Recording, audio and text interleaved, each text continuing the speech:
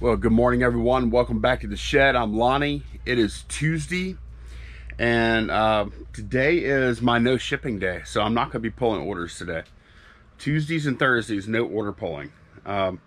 Today, my focus is going to be on getting this video up, listing stuff, and also going to be recording a podcast tonight with John, Cincinnati Picker, and I think we're going to have a guest for the first time ever on that podcast too.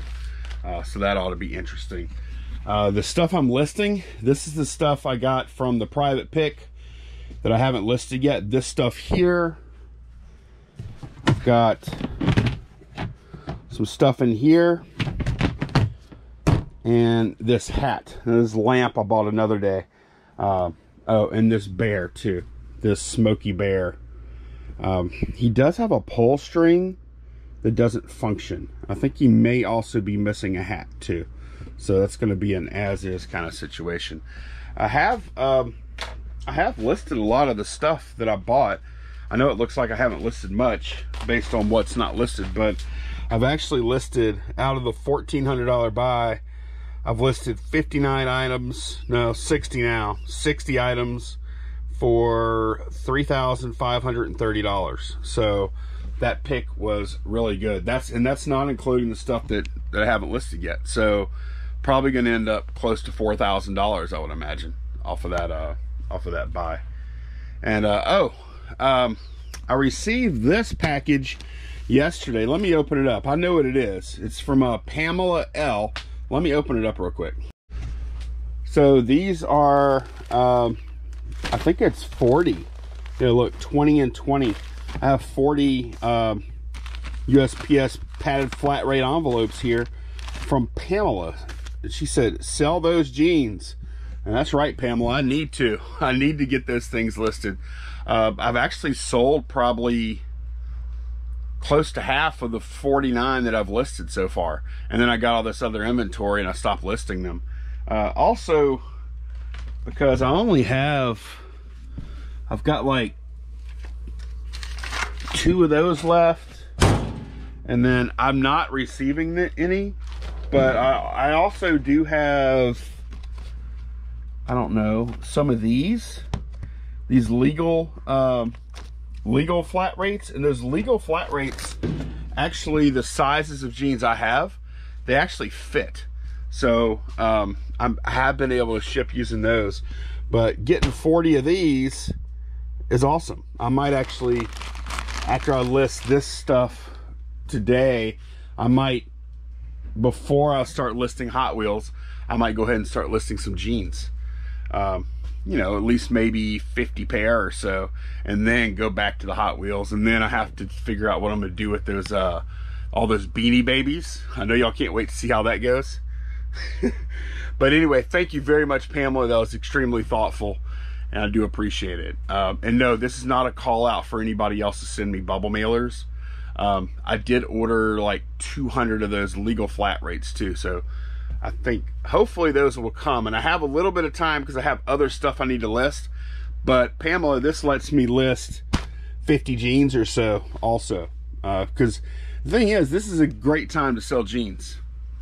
Back to school, fall coming, blah blah blah. And yeah, so anyway, thanks again, Pamela. That was very thoughtful of you. I appreciate it. And this is what I've been doing on Netflix the past few days. Last Dance. I know most of y'all that have wanted to see it have already seen it because it's been out for a few months. But yeah, this thing is awesome. Like, I always knew Michael Jordan was the best, in my opinion anyways, but just listening to the amount of drive he has to win, like winning is the only thing that matters to that guy, the only thing. And he doesn't care. He puts winning above people, stuff, everything else. Nothing matters more than winning. And this has been pretty fascinating to watch.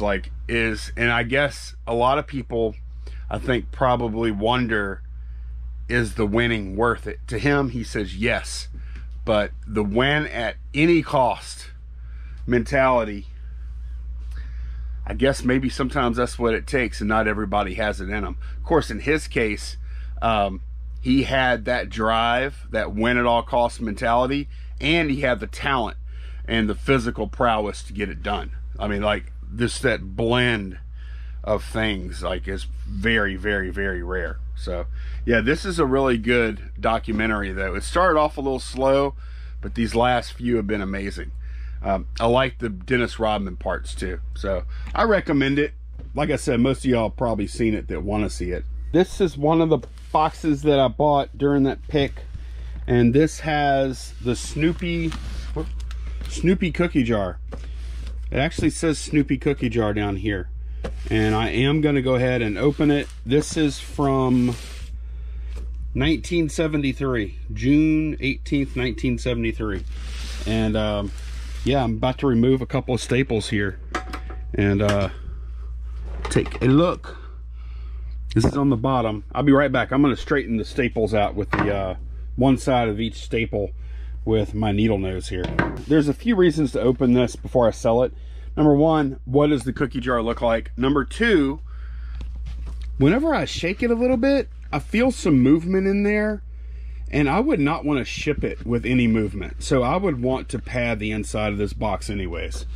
I don't feel like any movement in there is going to be good for shipping. So I did take photos before I'm doing this with the staples. Not that, like, honestly, like, I think I could actually probably put these staples back in and no one would be the wiser, really. I mean, how can you tell? But this one is not really straight enough. There we go. All right, got it out. Let's take a look. Oh, I could smell that 43-year-old, or no, it's older than that, 47-year-old air in here. Okay, made in USA. Don't break it now. All right, here's the base.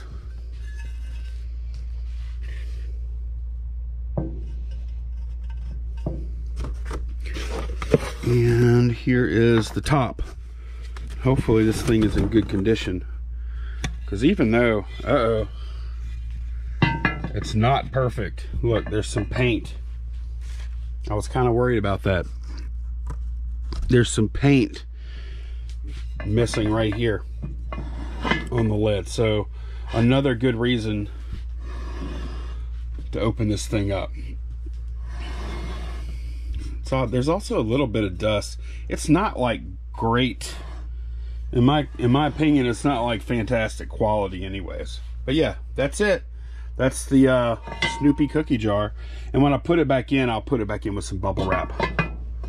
So, but I will be able to, I'm gonna call it new, open box, never used, and then I'll have to disclose this. Now, if somebody wants to touch that up, that'd be an easy touch up, I think. But yeah, that's it. I don't even know what I'm going to list it for yet. Haven't looked at comps. All right, I'm moving right along. I've actually listed a pretty good bit today. Not too bad. The biggest things I listed were, I listed 2 of these Garfield telephones. Where are they at? Oh, there's one here and there's one here. One is brand new. It's actually brand new in the box. Like, you could see the styrofoam has never come apart. The other one is used. So I'm kind of shooting for the moon on the new one because I couldn't find one that was like that.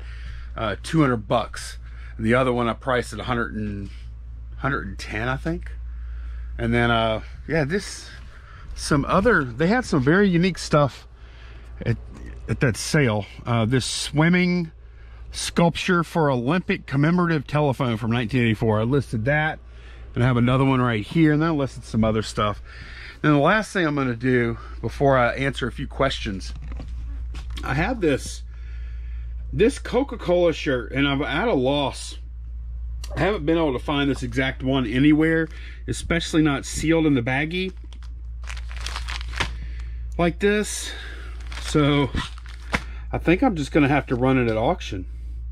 And the weird thing about this shirt, it kind of looks like It kind of looks like that style from the 80s, you know, the thick rugby shirt that everybody had. I have one.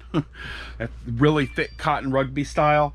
But this is, it kind of sort of looks like that, but it's actually thin t-shirt thickness type material inside. So it's not that real heavy kind of rugby shirt.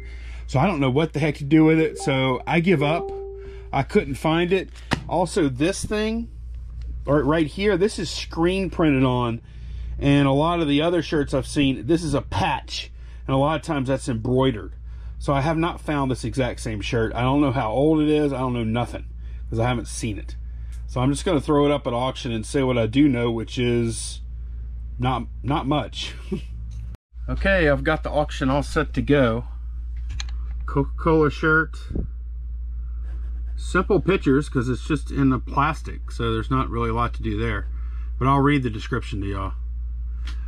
This shirt is brand new and plastic is shown. The material on this shirt is not the thick cotton that the rugby style shirts of the 80s have. The thickness of the material is more like a t-shirt. The Coca-Cola spell out on the front is not an embroidered patch, but is screen printed on the white color block. Was unable to find another example of this exact shirt. Very unique Coca-Cola collectible.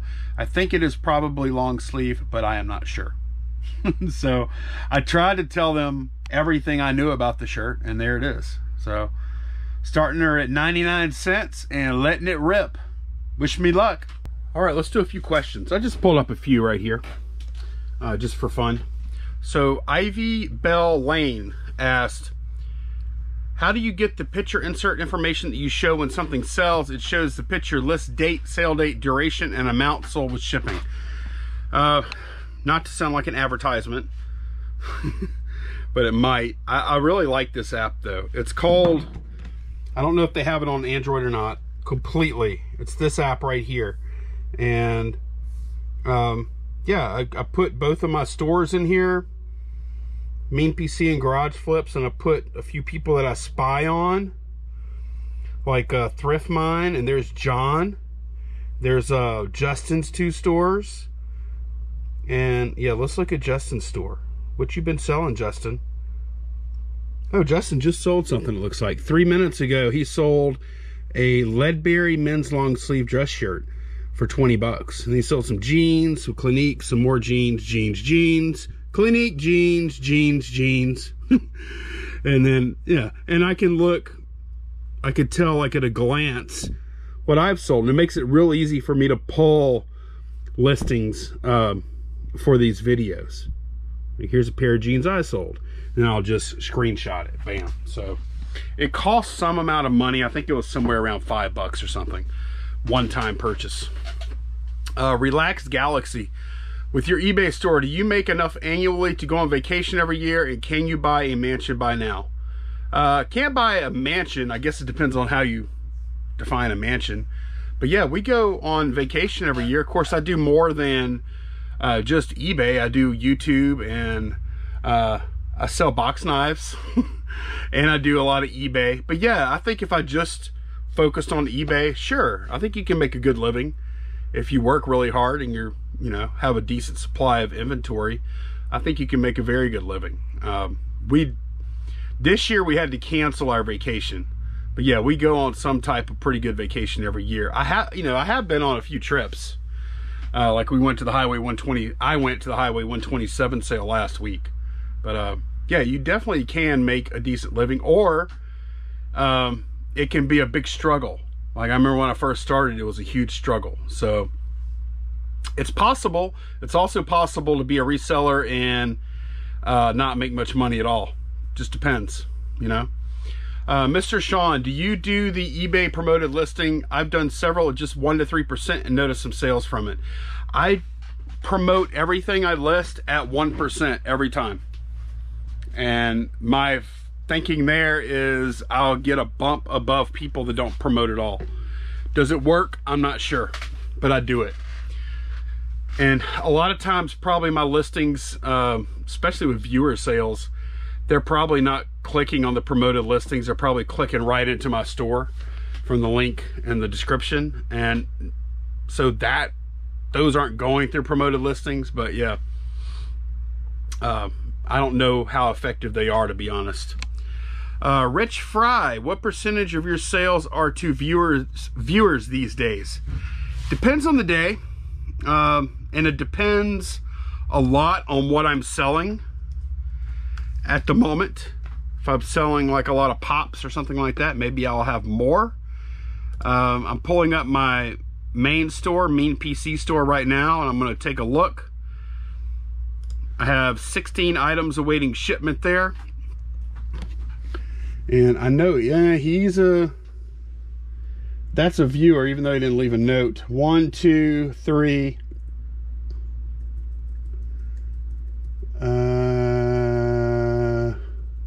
4, 5. So 5 sales that I have right now, 5 out of 16. 5 are going to viewers, 11 are going to non-viewers. So some days it's more, some days it's less. I would say 40%. I'm guessing though, because I haven't been tracking it. I don't know. I don't know for sure. Kate said, Lonnie, did you not film at the 170 sale waiting for the videos? I did actually film, Kate. Here's the issue that I've had. At the 170 sale, I did film, and I've got memory cards somewhere. I can find them, I'm sure, I hope. I've got memory cards. Oh, I think they're, no? I can find them. I know I can. I've got memory cards from the 170 sale. I just have not had a chance to edit videos yet. As soon as I got back, I made like some really big buys last week. Last week I spent like $4,000. I spent like $5,600 last week. So I figured I can wait a week or two to edit video and mess around with that. I need to get stuff listed and sold right now after putting out that kind of expenditure. And on top of that, I have the knife, the box resizer sales are going on. So my plate is kind of full. I do have a lot of video from that I will be uploading on Garage Flips channel though. It's coming.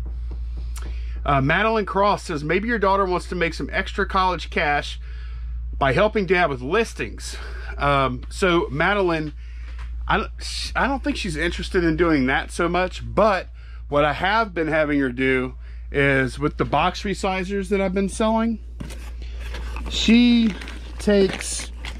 I get these printed. I have a local printer I use, get these done. These are actually kind of pricey. They're nice vinyl stickers. They're a little over 30 cents a pop for each sticker, that's pretty pricey. This is over $300 right here. But she takes these, I give her like the boxes of knives, and then she sticks a sticker. She cuts these open, sticks a sticker on the knife, puts it back in. And I pay her 25 cents a piece for that. That's all I have her doing for me right now. But that is, I mean, it sounds like a small thing, but it's actually like a huge help for me. Makes things a lot faster. And it's a nice way for her to make money. I kind of figured it out, and I figured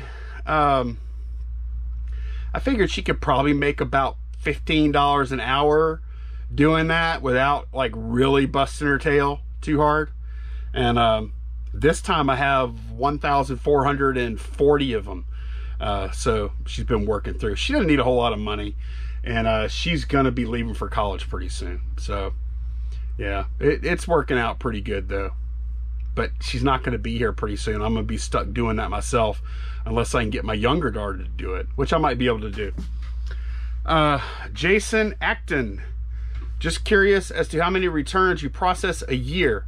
Are many your fault, or are most just buyer mistakes? Thanks. Without looking, I have looked before in the past. It's typically under 1%, and I would say pretty good many of them are my fault. I don't know. They're just so few and far between. I had one the other day, as a matter of fact, which I haven't had one lately, this thing right here, this Craftsman bagger attachment, I sold that for $38 to a guy, and he got it, and then a couple days later opened a return. Size, because of size, doesn't fit, and I accepted the return. He got back here. I think he paid about it's pretty close, like in Texas, he paid like $15 for shipping, and then he paid to ship it back, and I refunded the purchase price. I didn't refund the shipping or anything. On stuff like that, I don't offer free returns. I do not. He just ordered the wrong one. I've had a few car part type things come back, probably because they ordered the wrong one again. But for the most part, I get very, very few returns. Occasionally I have something get damaged, but that's not a return. That's going to be like an insurance claim or, you know, I eat it kind of situation. So returns are not a significant source of pain for me. And last one, Lightning Spark 124. Quick question. A buyer asked me to ship out their item using a regional flat rate box A. What's the difference between a USPS regional flat rate A versus a USPS priority mail medium flat rate box? Okay, I've got some. So I've got some. What is this? No, that's not it. Okay, this is a medium flat rate box. Whatever you put in this thing will ship anywhere in the country for somewhere around 13 bucks. I can't remember for sure. Approximately $13. Now these come in different different configurations, but this is the longer version. There's another one that looks more like the medium flat rate, but it's a little smaller than the medium flat rate. And this is a regional A box. Now anything you could fit in this box, as long as it doesn't weigh over 15 pounds, ships to its destination as if it weighed 2 pounds. So if it could cost anywhere from $7.50 to, I'm guessing again, $7.50 to $11, depending on what zone it's going to. And again, those are guesses, so don't hold me to the fire on that. It's not really a flat rate, but I don't know what you call that exactly, but it is a good deal a lot of times. So it's almost always going to be cheaper. It's always going to be cheaper than a medium flat rate box. So if you can fit it in a regional A, then it's a good deal if it's over 2 pounds. If it's 2 pounds or less, you just might as well use a regular box. So hope that helps. I think I've got a video a while back talking about regional boxes. So that's going to be it for today, y'all. Thanks so much for watching. Take care. Bye-bye. Oh, don't forget, podcast will be up tomorrow afternoon. So catch that link down below. Bye, y'all.